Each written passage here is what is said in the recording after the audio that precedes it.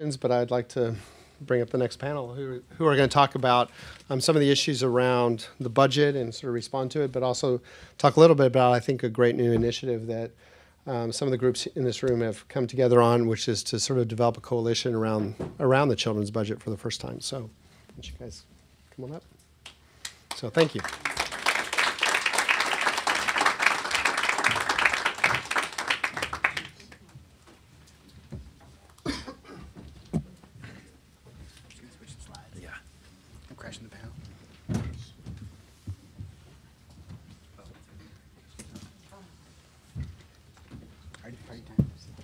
If I close the laptop. All right.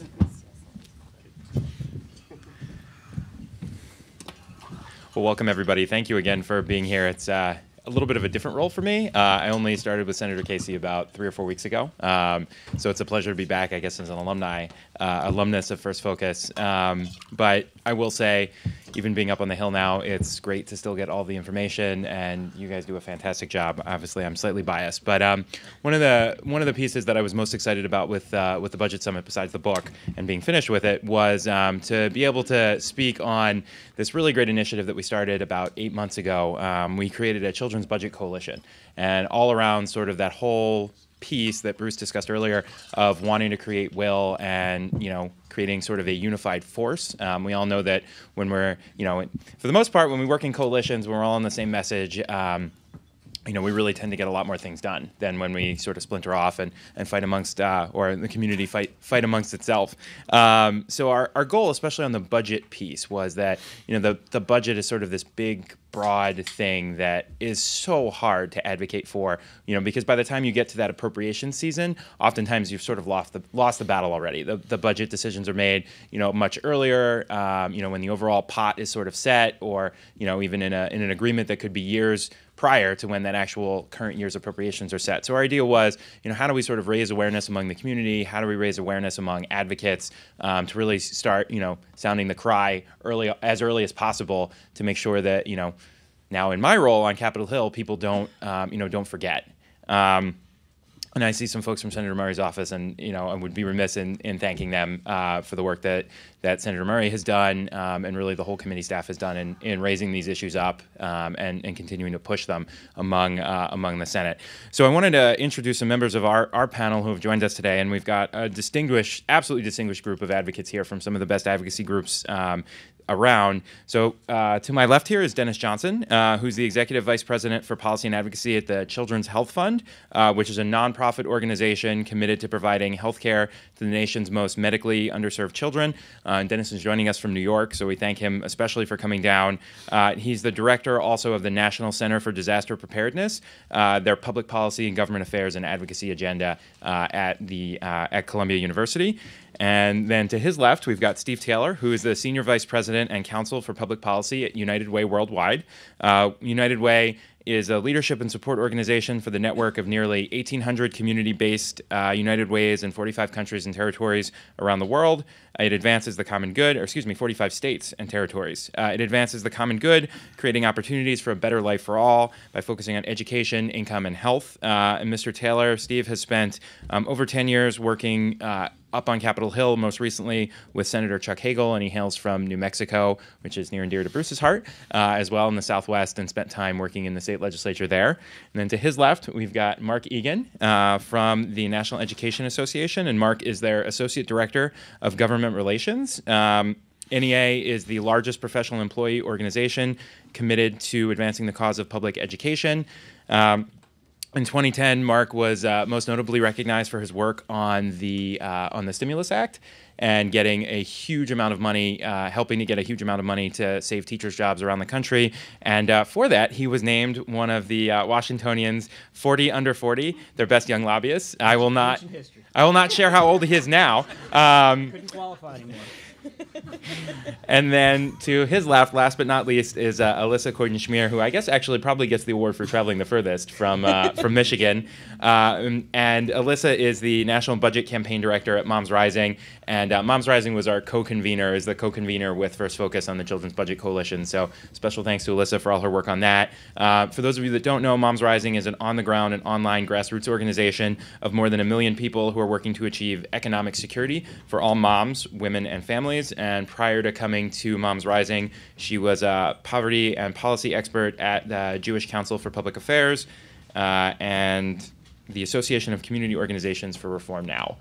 So with that, wanted to just first off ask the panel, so, we've talked a lot about sort of the bigger picture pieces of the budget, and, Bruce showed all the great charts and where sort of the trend lines have been, but I'd like each of you to spend a couple of minutes to talk about what the real life impact has been in the sectors that you guys represent and in the communities that you work with. So, Dennis, we'll start with you.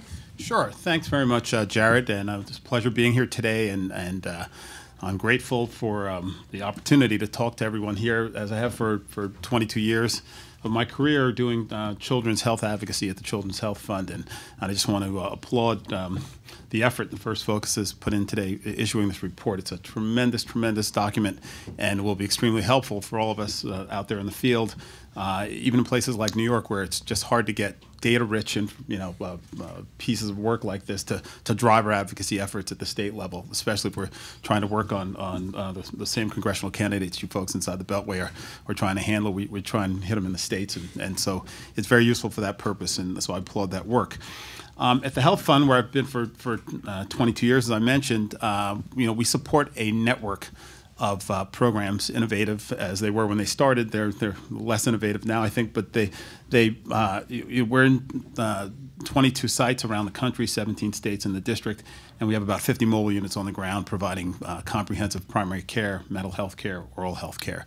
And we see what's happening out in communities, and we're feeling it every day. And I'm hearing it from our medical providers, the pediatricians and nurse practitioners and nurses that provide services to the populations we serve. And it's occurred to us, and I'll just be brief, that with all of the advances that we've made in programs, as Bruce mentioned, like Medicaid and CHIP, getting folks enrolled with the ACA providing a vehicle for folks to get insurance, we're very pleased to see that one issue, getting kids insured, is being addressed in a very proactive and aggressive way, and we're really making some gains. We're really pleased with that. But as many of you may know, health insurance doesn't guarantee health access. I mean, we have a steep road to go, a steep hill to climb to get access to those same kids, many of whom are insured, and of course, we still have the issues with those who are uninsured. And we see those kids in our programs all the time. And so when we talk about disinvesting in children, when we talk about having less of the pie, the trend line being against kids, that's something that impacts us on a day-to-day basis.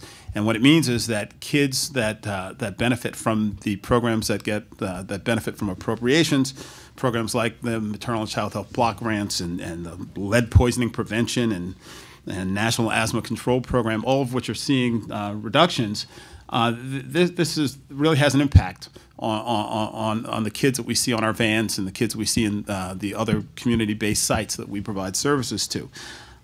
These kids, it just fundamentally doesn't make sense to us that we would diminish the resources that we need for this population while we're simultaneously getting more kids insured. It doesn't make, it's not coherent. So if you're bringing millions of children into the healthcare system, and these kids, because they're representing populations that have traditionally been underserved, they've been without care, they have more pent-up healthcare need, they're kids in poverty who are now insured, they need more services than ever. And so the system is not providing the very glue that holds the healthcare service, the health safety net for these kids together. We're cutting services at the same time we're increasing the number of kids who need services. So that to me is just on its face doesn't make sense. And that's one of the main drivers of our advocacy. You know, how can we need to turn this around, and we need to work collaboratively to make sure that we're looking at the whole child, not just their healthcare needs. We need to look at how health relates to their educational success. We need to look at nutrition issues. These are, you know, what we advocate for at the fund is a whole child approach where we start to break up the silos of advocacy that we so often fall into when we look at our narrow tranche of interests. So that's one of the things that the Budget Coalition has been most effective at doing, is getting us to see over the top of our silos, looking at ways to break those silos down. And just one example of that is, most recently we had our medical leadership up on the Hill. Jared was kind enough to come over and speak to our group. And we went up, one of the things that we wanted to talk to Congress about was the Strong Start bill that Senator Harkin put up to move us in the direction of universal pre-K. And so we went to the Hill, and we talked about a key component that a lot of folks on a lot of the health LAs weren't aware of, and that is that there were strong screening provisions in there. And so so increasingly in past years now, we're going up and talking about things like early childhood education from a health perspective, going up and talking about immigration reform from a health perspective. And I think we need to see more of that, and that's the pathway forward on the advocacy side. Thanks. And Steve? Thanks. Thanks for the opportunity today, and we also applaud this fabulous work. It's going to be really, really useful to all of us. I want to elaborate a little bit on what the impact of these numbers are that we're talking about today on individual nonprofit agencies, direct service providers on the ground. And United Way is mainly not a direct service provider, but we have relationships across the country with these direct service providers. I actually have a question for the audience just to get a sense of where we are. I know there's a lot of folks in the audience who are work with national advocacy organizations who are based here in D.C. Some of you have affiliates that are actually direct service providers. There may be some of you who are here who just represent direct service providers. Could I get a show of hands of people in the audience who actually have affiliates or somehow direct service providers? So those of you who raise your hand may have a little bit better sense of where I'm going, but I think this is good because I think it's important that people understand really what the impact is on direct service providers. So most direct service providers are piecing together their budgets and how they're providing their services from a whole variety of sources. They get some of their funding from government sources. They get some of their funding, many of them get some of their funding from United Way. There's tens of thousands, hundreds of thousands probably of direct service providers across the country.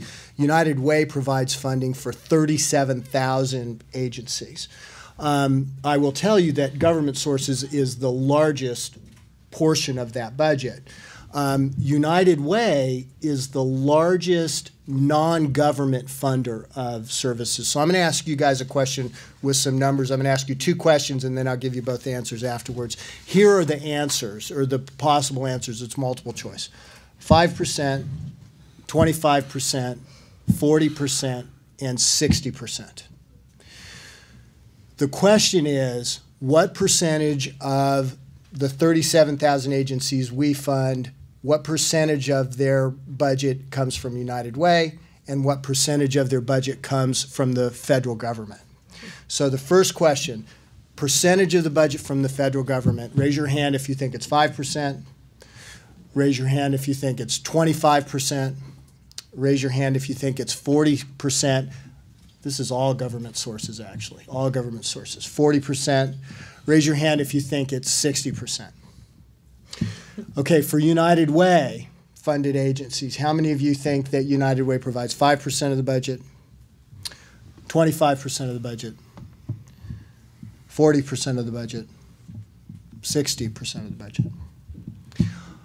On average, the 37,000 agencies that receive funding from United Way, those agencies receive 40% of their budget from government sources. They receive 5% of their budget from United Way.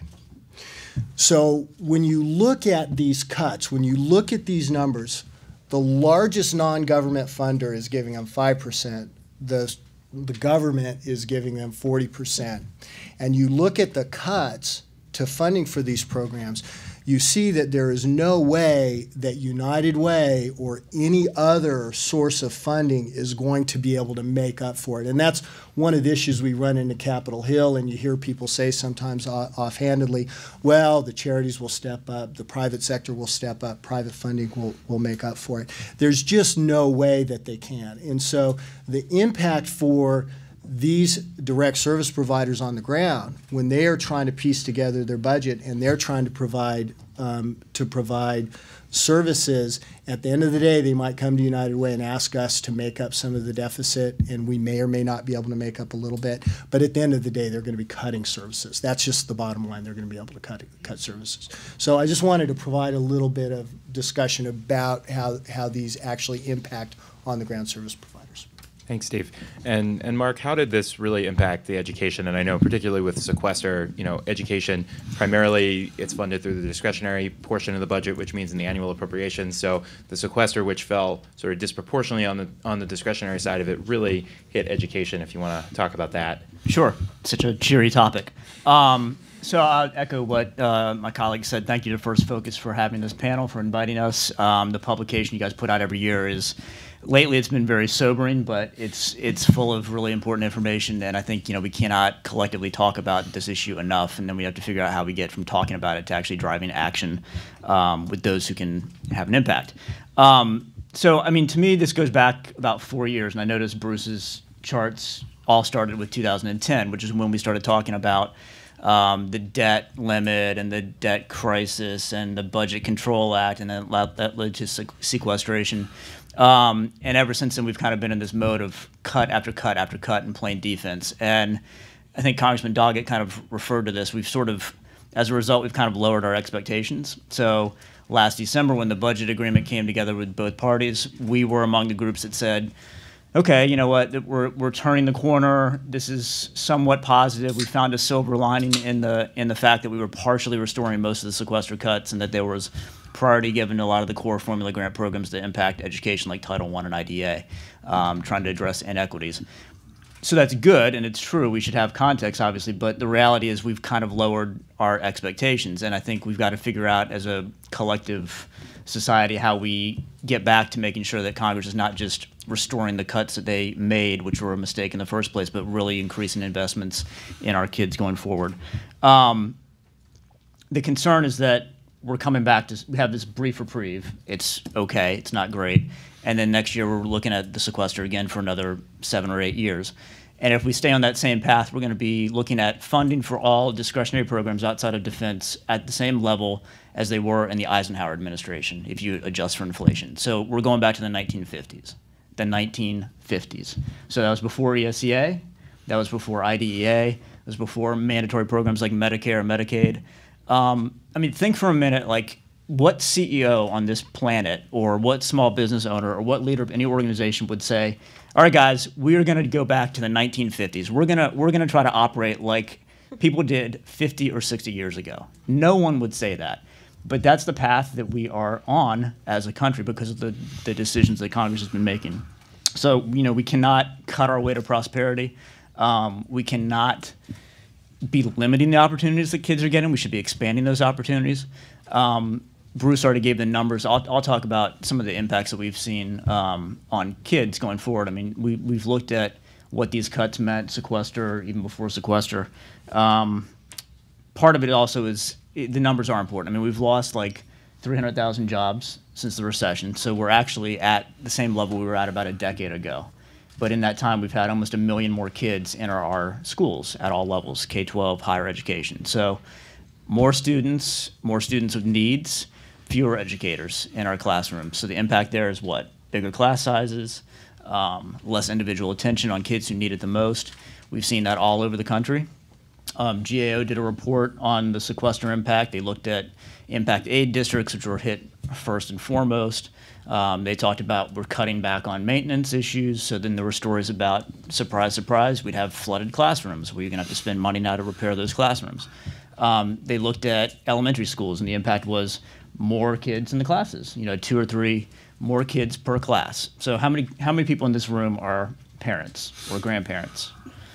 Okay, so we have 2 kids at home. I can tell you how hard it is to keep up with 2 kids. So you add even 3 kids in a classroom of 25, 30 kids, that makes a difference. That means less individual attention for the kids.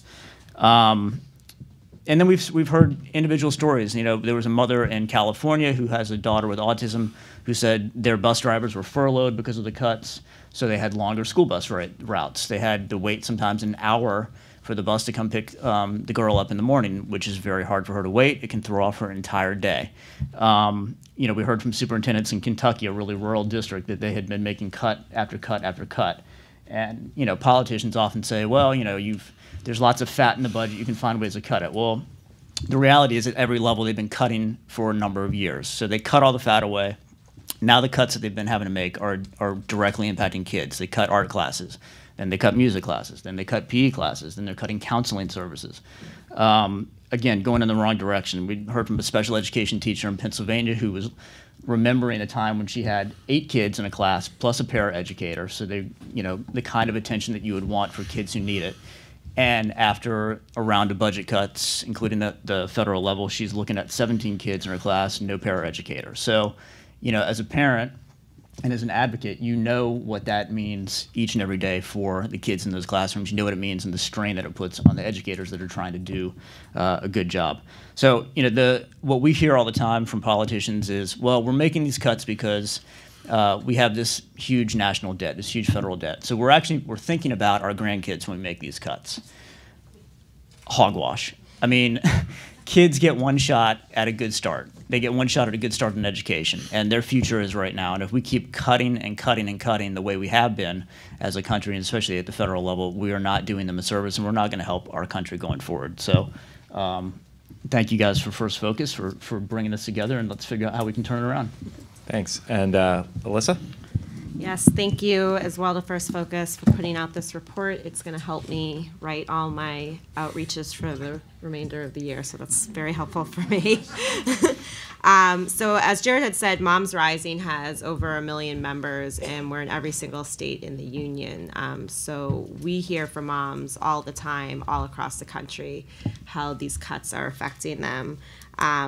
For us, the main way that we hear from people is they send in stories, and I can tell you that the last couple of years, those stories have increased. They've become more desperate, more upsetting, but we're also hearing from people who, I call them like the alumni of these programs. They're the moms whose kids have been through these programs, and it's saved their life, saved their education, created a brighter future for them.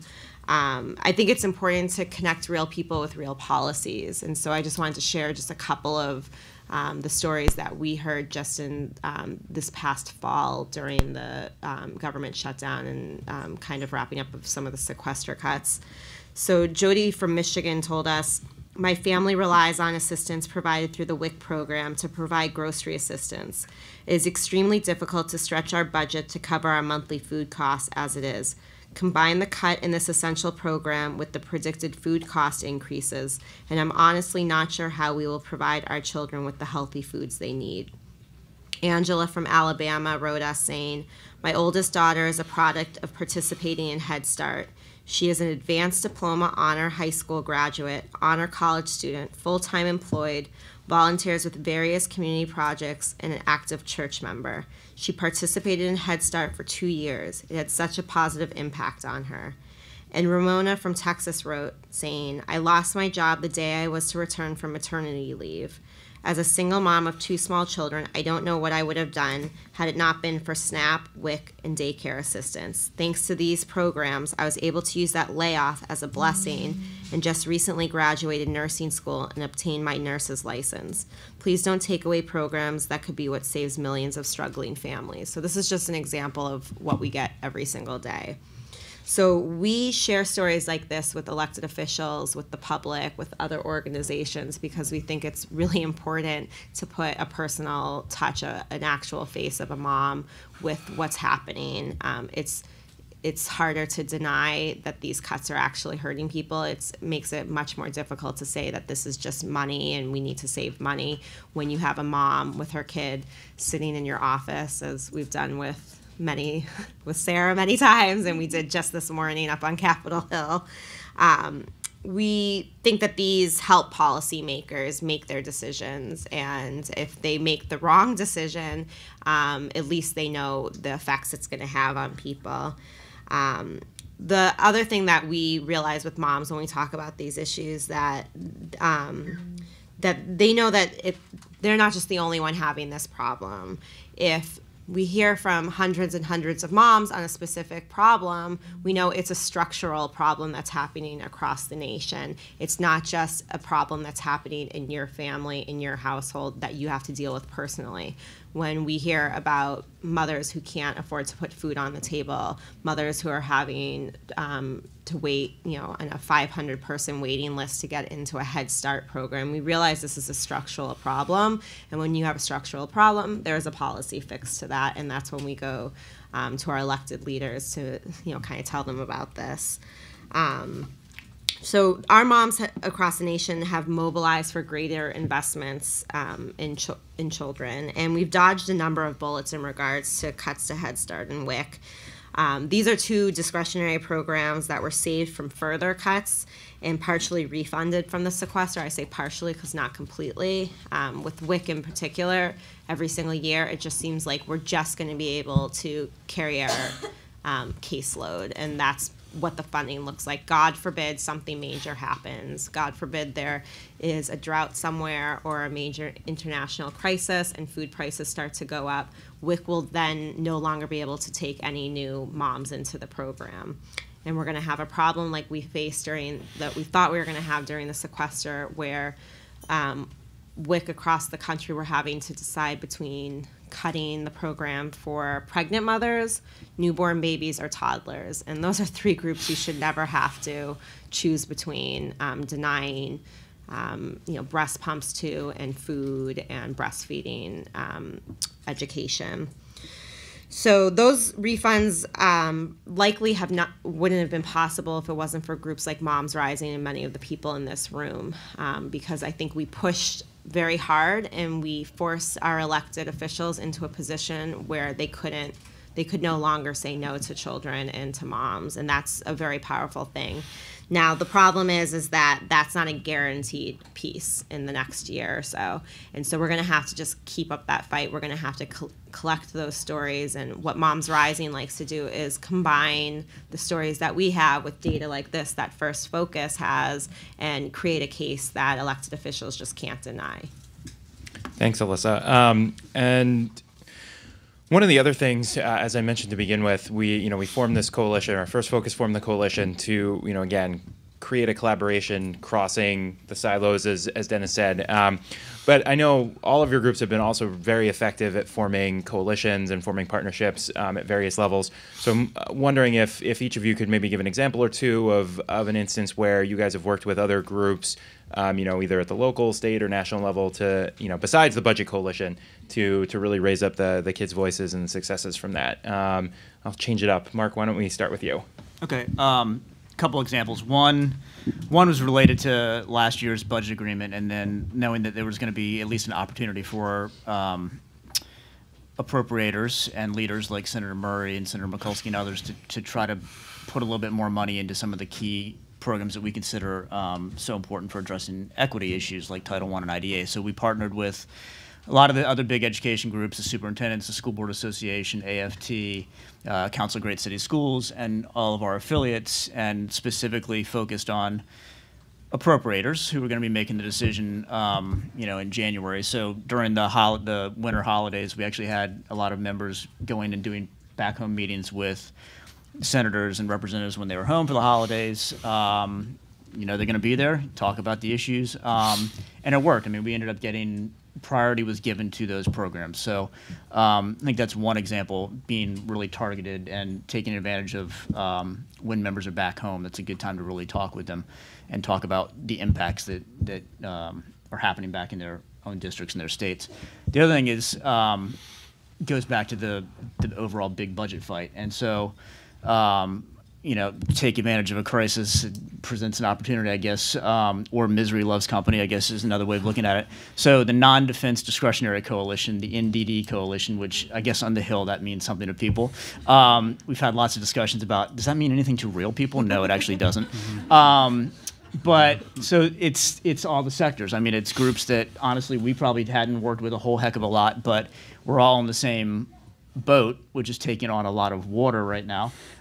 So education, healthcare, transportation, any organization that represents interest outside of the defense industry, we're part of this coalition to talk about here's what actually non-defense funding means. Here are the programs that are helped by this. Here are the people that are helped by this, and try to put a face on it. And the argument was, we're all good at arguing for our own individual programs, but if the overall pie keeps getting smaller and smaller, which it has been, then we're fighting over the scraps. And so we got to collectively talk about why we need a bigger overall federal investment.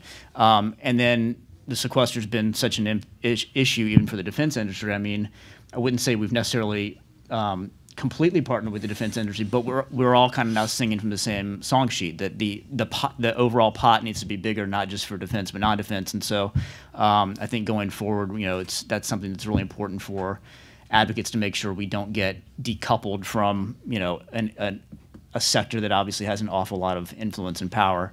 And so far we've been able to hold together on that thanks to our champions on the Hill. Sure. Thanks, Marc. And then Steve, we'll go to you. How have bringing the kids communities in different areas helped? Well, so thinking about the question,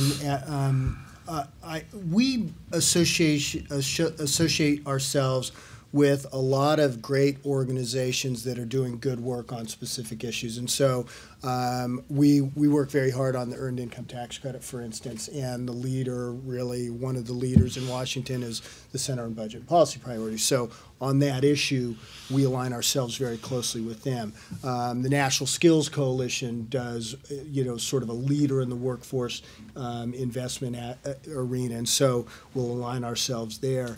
And I think that one of the things that we have found is on particular issues, aligning yourselves with those organizations that are sort of the expert on those issues it's been really useful to United Way as an organization that covers a broad array of issues. And so it really helps increase our capacity by identifying who the leaders are on the issues. And of course, on children's issues, we align ourselves with First Focus. So, but I also would say that in a way, United Way itself is sort of a big kind of core coalition for us.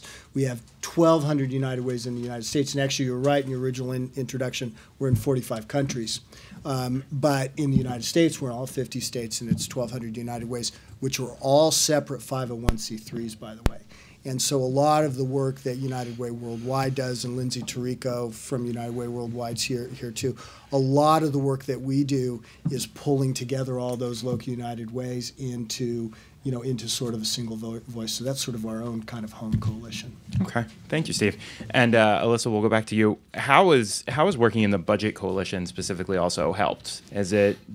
I guess one of the things that we heard was some of the groups just don't have the capacity to focus, to Steve's point, on sort of specific issues. They've got their own mission. So how, has working sort of in a coalition where you can focus on the budget, but it's not sort of your, you don't have to devote necessarily a ton of manpower because there's other groups who are helping out. Has that made a difference? I think so, definitely. And I think, MomsRising works on policy, but we're not a policy shop. We have over 200 organizations, including First Focus, many of the people on this panel in this room that we turn to for the things that we might not have as our powerhouse.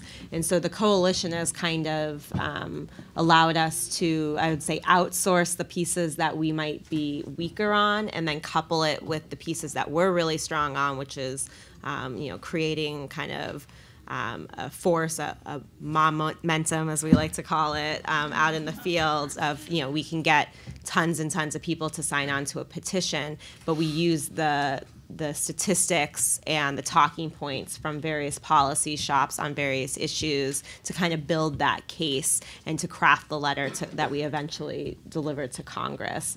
I think from our end too, like where we benefit a lot from using the partnerships in the coalition is we have a huge social media presence, and we see this as an opportunity to really grow current activism and future activists. And it's kind of the new frontier that I think some of the more traditional organizations in DC are just figuring out, and MomsRising has just kind of fallen into this world where it's been incredibly powerful. And so we've done things like tweet chats that we then share with the coalition, and people jump in. And for those of you that don't know what a tweet chat is, it's basically a conversation like this, but it happens on Twitter. And we have a series of questions, and we'll have some policy experts, and then just everyday people can kind of jump in, and we'll do it on a variety of different issues.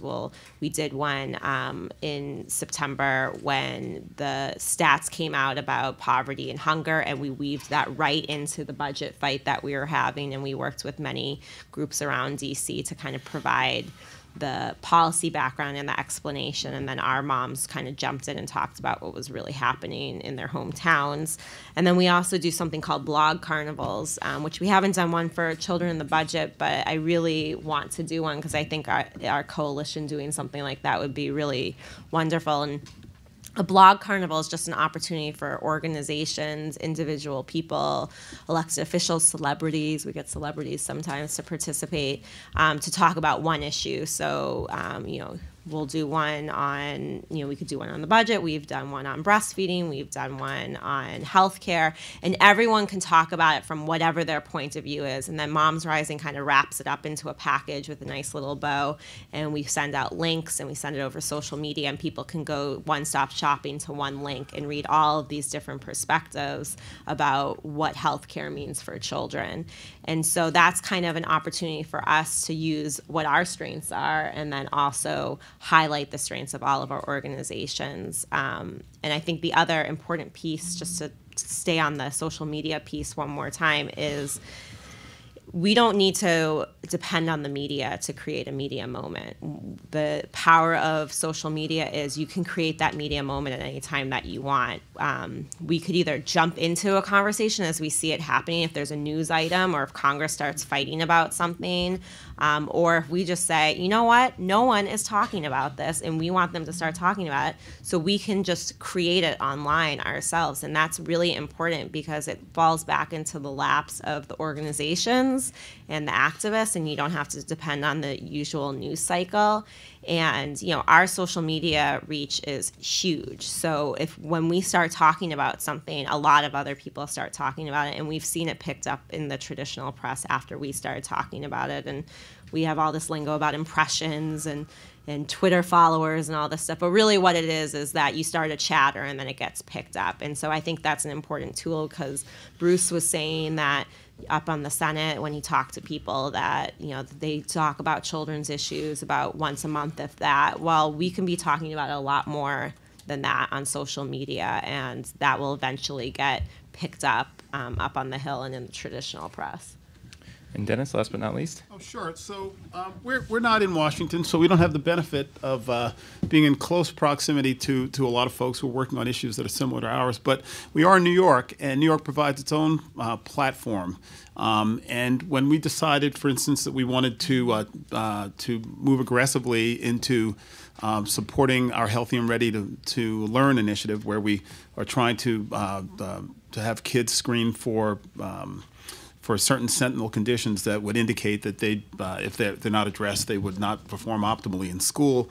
We reached out to a very proactive mayor and a bunch of groups around the city, education groups who are on this trajectory, and aligned with them to attach ourselves to the big push around universal early childhood education through the de Blasio administration, and that provided a platform for us to talk about it, and we knew that would resonate in the press in New York, and then by extension press elsewhere as they start to look at places where things like early childhood are being implemented successfully. And Dennis, I'm just going to jump in. I know because you mentioned and wasn't that long ago, the policy conference that you guys had, and did a whole panel on some of the folks that are in the room, spoke. Did the focus on the budget help your state medical directors as well? It definitely did, because they depend on us, and we're a relatively small organization, but with great reach in terms of having programs all over, across the country.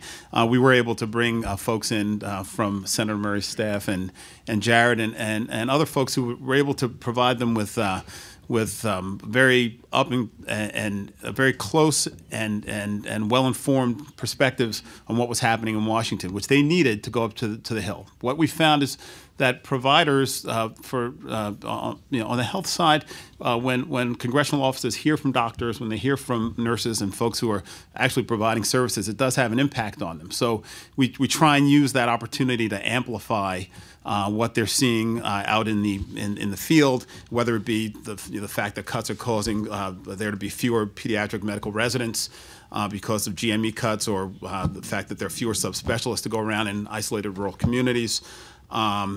Diminished resources for asthma screening, for lead screening. These are all things that are very powerful when being presented directly to congressional staff or to members by medical professionals. So we've been able to leverage our relatively small numbers by having quality information, by making sure folks are briefed appropriately, by having folks like Jared and folks from the Center for Budget to come and address them directly to hear their questions, to help them to develop strategies that work on the Hill. So yeah, it all ties together pretty nicely. Also on the preparedness side, we've worked with Save the Children and the Academy of Pediatrics, because there's this whole spectrum of issues around pediatric disaster preparedness that go unrecognized by and large, and we've been up on the Hill talking about those issues as well, and it helps when you can align with other advocacy groups and folks who understand how the budget works and what the issues are. It makes for a more powerful message being delivered in Washington. Thank you, Dennis. And we have a couple of minutes left. I want to open it up to any questions from the audience. Anyone? Seeing none, I will take the liberty and ask a question. I know. Oh, I'm sorry. I wanted to ask if anyone is working with,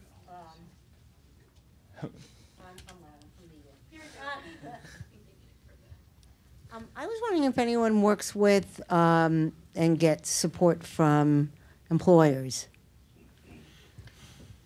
big businesses. Sure, absolutely. United Way does, and so we raise in the United States about $4 billion every year. About $2.75 billion of that comes through workplace giving campaigns, where individuals in a workplace, they pledge to deduct a little bit out of their paycheck to go. But we probably get about $750 million a year. So about $750 million comes directly from corporations that support the work that we do in communities. So we do have a substantial amount of support that comes from businesses. But I was talking more about the support in terms of the overall importance of having a focus on obviously it's important to get financial support, but working with employers to get them to understand the importance of having a focus on children and a focus on them supporting a children's budget. From the advocacy perspective, Right. From them actually weighing in. So that's a really interesting question that United Way struggles with a lot, because we do have the reason that we get that kind of financial support is because those businesses do believe in our mission, which is largely centered around children's issues and helping in communities. The environment, frankly, the environment in the advocacy front for the last number of years, really since at least 2008 or 2009, is when we talk to those businesses and when we talk to the lobbyists for those businesses, they have felt very much like they have their core issues that, true whether you believe it or not, to issues that are core to their survival. And so they honestly don't really want to spend much of their political capital on issues that they don't feel are kind of their core to survival issues. When the economy is better, you see more willingness of businesses to say, it is in my interest to have an educated workforce, so I'm going to go up to the Hill and say, you know what, we should invest in education. And so I hope we're going to be getting back to that point where we will have businesses advocating on this more. And I was just just very quickly, I mean, I know Starbucks had a large initiative to provide undergraduate education to their partners or their employees, and hopefully that's a change, I think, that we'll see, and certainly the more pushing, I think, the better. If what you're talking about is private sector involvement and support, we have, the Children's Health Fund has a corporate council for America's children, and for the past 20 years they've been extremely involved in issues around child health access, more recently around education and pediatric disaster preparedness. But they come with resources, and as we try to explain to them, even if they give us a $1 million grant, as some do, that's really just a drop in the bucket. What we really need is to leverage through our advocacy work the larger expenditures and investments that happen at the federal level, at the state level, and they've been willing to help with that. They, not only on even as far as letting us tap into their networks of support, and as you know, they're involved in a great deal of lobbying on behalf of their own interests. But they oftentimes give us access to those same channels, and we use that to leverage on behalf of what we're trying to do advocacy-wise. All right. Time for one more. Anyone else? I asked a question before. If not, I'll go ahead and turn this on. Is it on? No. Yes. Yes. My name is Gary Newton. I'm with Save the Children here in Washington, D.C. I'm working on a new initiative to increase public investment in programs that work for children. This is an international effort. It's focused on supporting children's champions overseas, the Mozambican Bruce Leslies, if you will, the Cambodian First Focuses. My question relates to, there's something wrong with the picture that was presented today, broadly speaking, particularly when I think of the slides that Bruce presented that illustrated broad and deep support for the idea of helping children, support that even includes people who characterize themselves as Tea Party members. That's on the one hand. On the other hand, we're talking about a systematic disinvestment in children. To what extent is this a failure of our advocacy approaches? This coalition, a terrific development. Someone mentioned it's enabling you to look over the individual silos. A comment on whether or not it's more effective to advocate for children by silo, by type of problem, by specific program, or advocate for the whole child generally. What has more salience? Something is not happening. Elyssa? I think there's a couple of things going on. I think probably one of the biggest challenges that anyone that does the type of work I do, which is work on national budget issues and then have to go to the field and real people and real families and discuss national budget issues with them, is that it's a complicated issue. And it's hard. You have to try very different ways to get them to understand why they should care about something called the sequester and how that's affecting their families. And they might totally get that they are on WIC or Medicaid, or they are in a public school, or they care about the environment, but they still are not 100% sure about all this stuff that they see on TV and this very complicated language that we use. And it doesn't help that our elected officials continue to use that complicated language, even when they're out in the states talking to people. I think the other issue that I've encountered was, quote unquote field fatigue. So what happened was we were really intense. We were collecting hundreds of stories a day during the government shutdown about all the trials and tribulations of how federal programs affected families, and not just the government shutdown, but just that, I was on food stamps for 2 months, and it really helped me during a tough time. So we started to think, okay, they're getting it. The education programs have worked. And then the government shut down for about a month, and we tried to go back to them in November to talk to them, saying, hey, there's this thing called like a super committee, and you want to reach out to them. People didn't care anymore. They were so sick of government. They were so sick of the elected officials. They were so sick of the politicking. They still cared about WIC and Head Start and Medicaid, but they just didn't want to advocate anymore because they didn't think the system was working. And we had a lot of people say that, I just know I'm going to lose my house because I'm never going to get that unemployment insurance, or, I know that my kid's not going to be able to get into that Head Start program, and so why should I even bother anymore? So I think there is an issue, like a legitimate issue, and I don't have 100 answers to this, otherwise I would be like the best advocate in DC, but I think that there is a problem that is our news cycle doesn't really help, our elected officials in the fighting and the deep partisanship doesn't help, and then it's just complicated. It's hard to understand. I've been doing this for 10 years, and I still need to go to Jared sometimes and be like, can you explain what happened during this appropriations process? So I think that part of it is just this is a tough issue, and we need to continue to figure out new and unique ways to drill it down so people understand they're busy, they're working multiple jobs, their kid is sick. Why should they even care about these issues anymore? And we need to just find new ways to bring it home to their household, to their kitchen table, and to their community. And Steve, I know you'd wanted to say something, and in the interest of time, I will ask, sorry to just limit it to 2 minutes. I know, Marc, you wanted to say something quick, too. So I want to answer directly your question about the people in this room. I don't think that in any way the people in this room have failed. I think that the people in this room are very effective at what they do.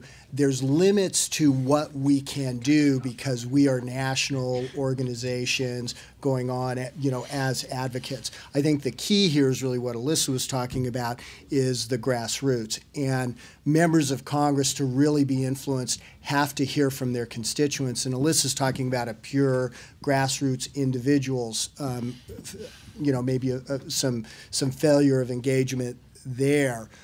I think that also applies to the nonprofit agencies that are providing the services. So I was talking about the 37,000 agencies. They see the ones we interact with, their job is to provide direct services. Their job, they don't think, is to engage with their member of Congress and saying what's going on. And I will tell you that getting those little agencies that are out there stretched thin, trying to do everything they can, convincing them that that they need to spend a little bit of time engaging with their members of Congress, that is really the key, I think. Thanks, Steve. And Marc? It's a great question. I think it's actually, you've hit on the biggest challenge we face, really. I'm not sure I completely agree with the polling. We always see polls and people say, oh yeah, I'd raise taxes to help my schools. And, a lot of it is the intensity. Are those the people that are actually going to turn out, to take action and vote? Are they the ones that are actually going to keep track of how their member of Congress or their state lawmaker voted and either keep them in office or boot them out if they're not doing what they want? But I think it's kind of an inside-outside game. It is complicated, like Elyssa said. I think one thing we've been trying to do more of with NEA is lift up the voices of our members, because we joke all the time. We go up to the Hill, we have great lobbyists, but we're not real people. We have numbers, we have arguments, we're very good, but members want to hear from their constituents. They want to look in the eyes of the student. We had a student a couple weeks ago, crushing student debt, wants to be an educator. She had the room.